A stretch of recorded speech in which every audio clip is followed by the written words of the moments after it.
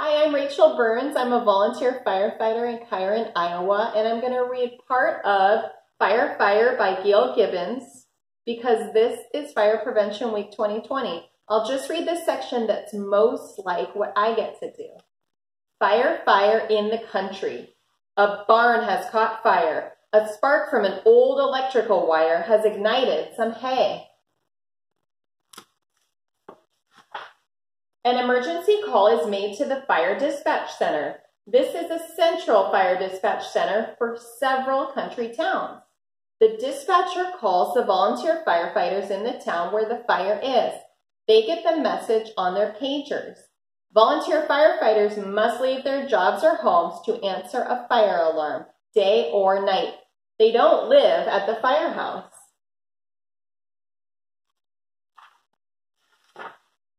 The volunteers hurry into their firefighting gear that they keep in their cars. Some go to the firehouse to get the fire trucks.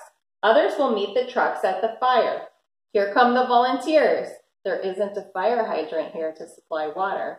The pumper truck carries its own water. It pumps the water through the hose and onto the fire.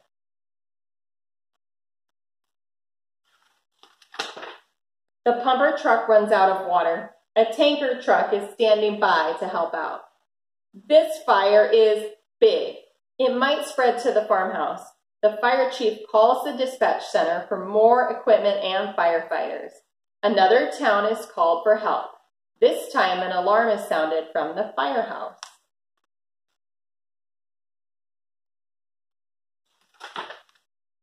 Two more pumper trucks arrive with volunteers. There is a stream nearby. Water from the stream is sucked through a hose into one pumper truck, then pumped along to the other trucks. The trucks spray water on the fire. The fire dies down.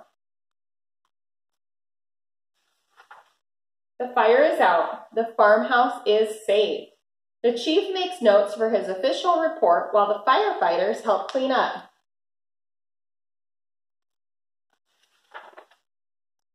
The volunteers return to their firehouses to clean their trucks and equipment. They will go back to their jobs and homes until they are called again. Thank you for listening. Please talk to your family about one thing you can do to be safe this week and all year long.